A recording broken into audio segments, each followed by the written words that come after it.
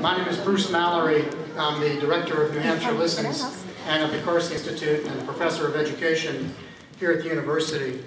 I'd like to welcome you tonight to this conversation about a fascinating, complex, and a bit unpredictable set of events and phenomena that are taking place.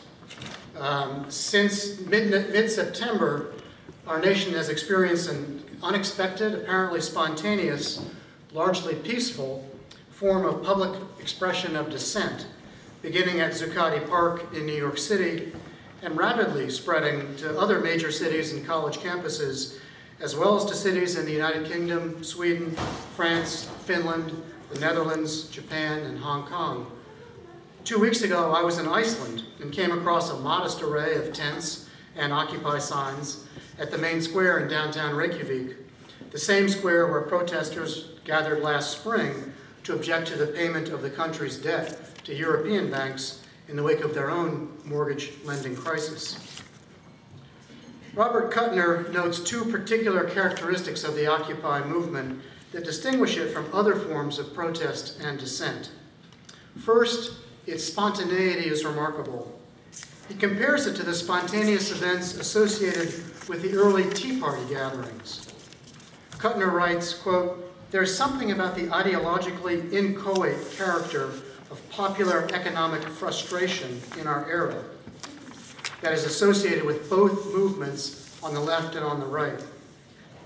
The second distinguishing characteristic is that this movement can't be reduced to a few words like end the war, stop global warming, repeal Obamacare. There are no explicit demands in the movement. Rather, there's a broad statement of dissatisfaction with the increasing economic inequities in the industrialized world. The organizing slogan, 'We are the 99%, is a statement, not a demand. We're left to decide among ourselves how to respond to that statement.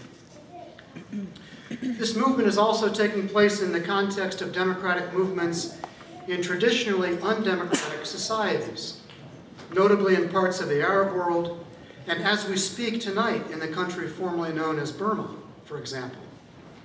Democracy is not only about equal representation at the voting booth, it's also about equal access to social and economic opportunity.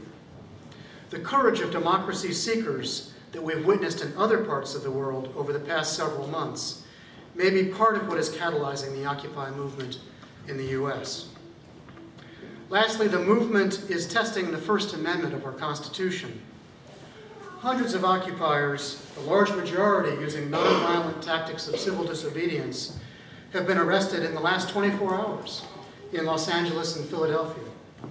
Hundreds more were previously arrested in New York, Seattle, Houston, Portland, Chicago, St. Louis, and elsewhere. The images of peaceful student demonstrators at University of California, Davis, being pepper sprayed by campus police is one of the more stark examples we have seen of the tension between free speech and the maintenance of public order.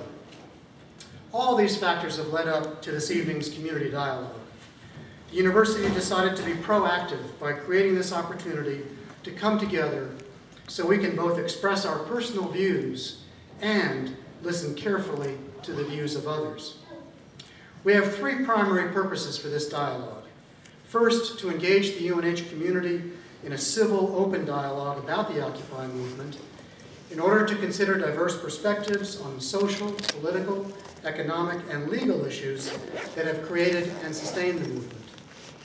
Second, to examine the role of dissent, dialogue, and nonviolent protest in the Occupy movement. And third, to consider the particular role of a university, its faculty, staff, and students in the Occupy movement and similar forms of dissent. After we hear brief remarks from President Huddleston, UNH Junior Alex Freed, philosophy professor Nick Smith, and Chief Paul Dean, you'll engage in facilitated, focused dialogue at your tables around the questions that are listed on the program in front of you, and if you so choose, you can also consider the questions that Professor Smith distributed a few minutes ago. Also listed on your program in front of you is a set of group agreements or ground rules that we believe are important for assuring a productive, civil, passionate conversation in which diverse points of view can be expressed and common ground might be created. We ask that you commit to these agreements as part of the dialogue process. We also ask that you respect the role of the facilitator in your groups. These good folks have volunteered to help you have productive conversations, to assure that everyone who wants to get the chance to can speak, and to not interject their own views into the dialogue. At the end of your small group discussions, we hope you'll be able to create 1 or 2 summary statements that represent your collective ideas at each of your tables. These can be in the form of "this we believe" statements, or "these are our recommendations for UNH" statements. You'll decide how best to do that within your groups. We'll ask that each group share those statements briefly and concisely when we reconvene at about 8:45. I'd like to note that UNH Media Services is filming the beginning and end of tonight's events to share with our colleagues at UNH Manchester and to post on the UNH website. We won't be filming or recording the small group dialogues themselves. We also will be collecting the statements from each of these small group conversations, and we'll publish those on the website as well to let the world know what took place at UNH tonight. And before I ask President Huddleston to come up, last but not least important, the facilities, as they say, are down the hallway, down the stairs, and in the back corner of the building. That's an important one. In any case, again, welcome. Thank you so much for coming tonight to be a part of this important moment for UNH and really for our nation. President Huddleston.